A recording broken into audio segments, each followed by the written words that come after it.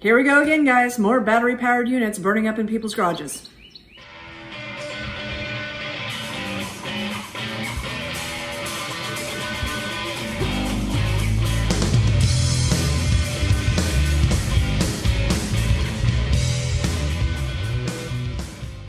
Hey y'all, thanks for tuning back into Chickanic. I hope everybody's having a great week. Yes, it is Sunday. I was not planning on making a video today, but y'all are going to want to hear about this.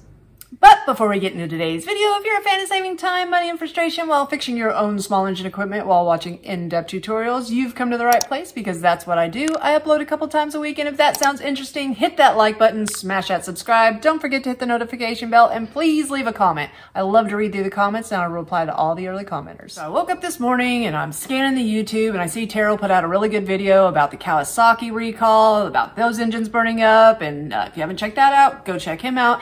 And I was like, well, I wonder what other recalls are going on right now. So scanning the internet, and I found that there is a big one. A few thousand STIHL units being recalled due to fire hazards inside people's homes. Once again, I could say I was shocked, but I'm not. Now, I'm not totally against battery-powered units. Everybody thinks that I'm against it because it's going to do something, affect my, business. I live in a national forest. We'll never be able to go full battery here. I will always have gas-powered units to work on. What I do have a problem with is them catching fires in people's homes, because this entire rollout has been sort of a disaster. I mean, from the GIE Expo with the DeWalt zero turn catching on fire and them having to dig a hole to bury it because they couldn't get the fire to go out, to the multiple recalls of things catching on fire in people's garages. So once again, here we are with another recall. So this recall was put out 10 days ago for the docking stations sold with the STIHL I-mode robotic lawnmowers due to fire hazard. And this is what they look like. The recall summary pretty much says that the circuit board can short circuit when exposed to moisture, posing a fire hazard. And here in Arkansas, it gets humid, guys. We got a lot of humidity in the air, so that's moisture all over the place.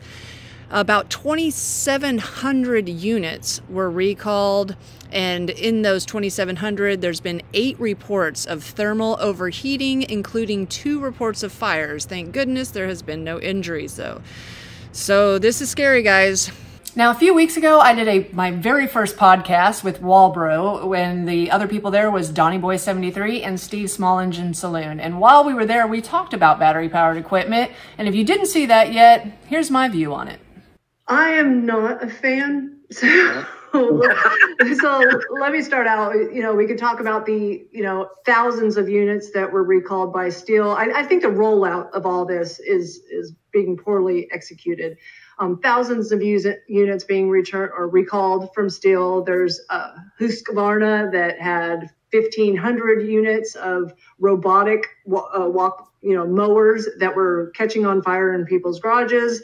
On top of that, when it comes to the lithium batteries, I know the failure rate is huge. One of the distributors that I work with said that 80% of all of the battery-powered units last year had to have warranty work for the battery, had to be returned. And where do those batteries go? They go straight to a warehouse that ends up sitting there because there's nowhere to actually recycle these batteries.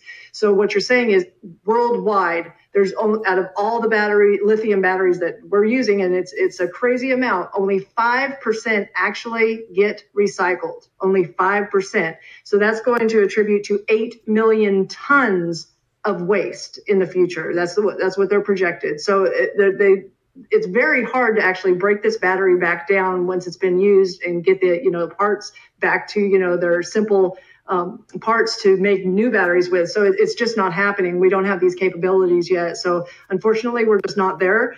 And I could go much farther in. I mean, when it comes to a lot of them burning up, I mean, we saw the DeWalt debacle at the last expo. That's scary to think that any of these products can be in your garage and burn your house down. So, I mean, that's a problem in itself. On top of that, I feel that they are very unethically sourced when it comes to the lithium and the cobalt with the mines in Africa using slave labor. And that is a whole nother story for another time. I totally agree with Bree. I totally agree with that.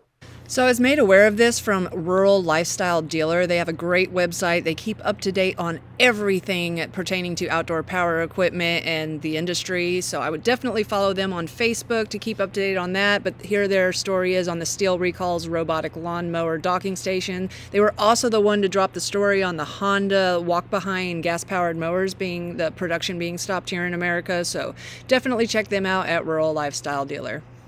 I would implore you to just Google search battery-powered recalls because the list is endless and tons of these products you have in your home right now.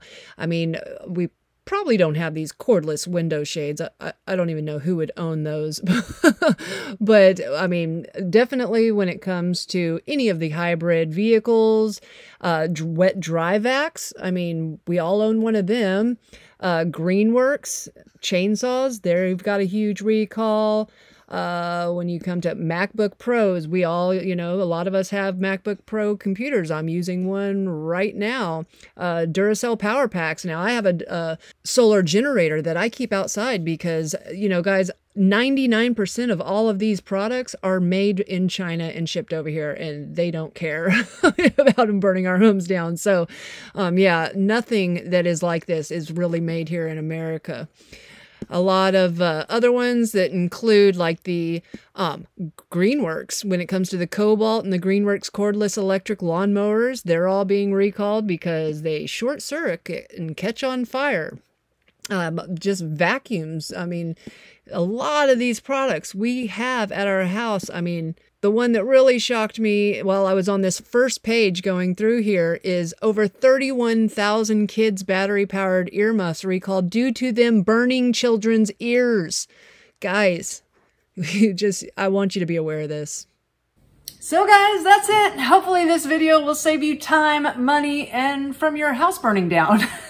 Also, before I head out, I do want to remind everybody, I get asked all the time what tools I use. I have moved them all over to my Chickanic.com. If you go to the Shop Now section and you see underneath where I sell t-shirts, hoodies, and long sleeve shirts, you can find a complete list with pictures of all the tools that I use, including the tachometer, the compression tester, the spark tester. I know a lot of people ask about those, so you can find them all there in one easy click little link.